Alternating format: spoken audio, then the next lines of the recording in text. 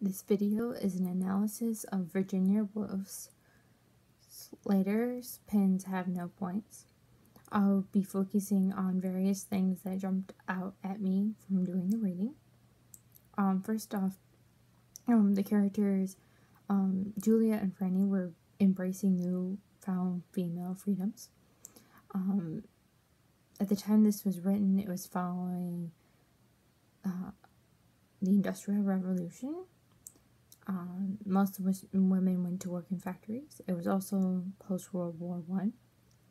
Most of the time, women stayed at home and tended to the family while men worked and provided bread for the table.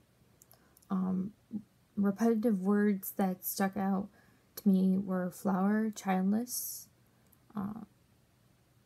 marriage, and money. Flowers are known to be delicate. An example in the text, and she picked up the carnation which had fallen onto the floor. While Franny searched for the pin, she crushed it and felt voluptuously, and her smooth-veined hand stuck about with water-colored rings set in pearls. The pressure of her fingers seemed to increase all that was most brilliant in the flower, to set it off to make it more frilled, fresh, and immaculate. Later on, she goes on to say she had her hands on it. She pressed it, but she did not possess it, enjoy it entirely altogether. Another word that came up frequently would be that Julia did not have any children, or childless. Julia doesn't have any children, and she wasn't used to having young children around. In the text, it stated that the Crays were not used to children. None of them ever married, but they kept pets, and they knew things better than anybody. One time, there was a child that actually was visiting the Crays, and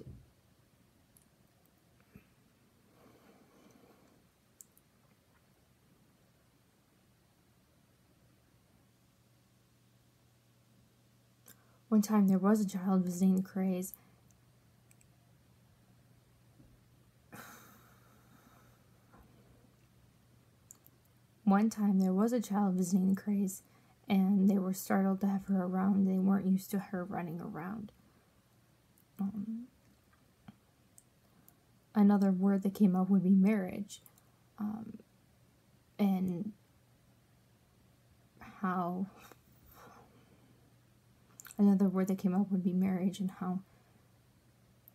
women at the time were expected to be married. Franny wasn't married. She claimed that it is the use of men to protect women, and Franny went on to say that she didn't want protection from men.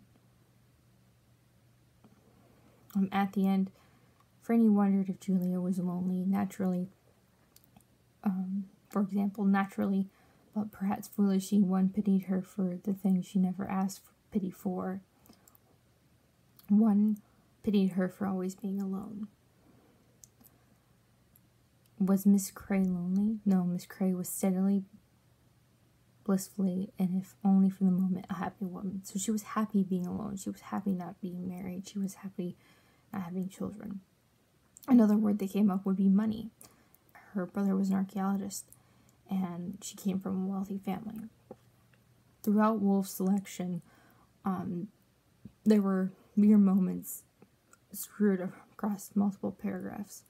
Franny was constantly looking for the pins and didn't find them till the end of the selection. She also started her paragraphs in similar ways, mainly using a main dialogue point that was brought up earlier in the selection. To me, this is odd and unusual and repetitive. Most writers don't particularly begin their sentences of their paragraphs like this. And also the point of view changed multiple times. Our point of view seemed in third person at times and in first person at times. So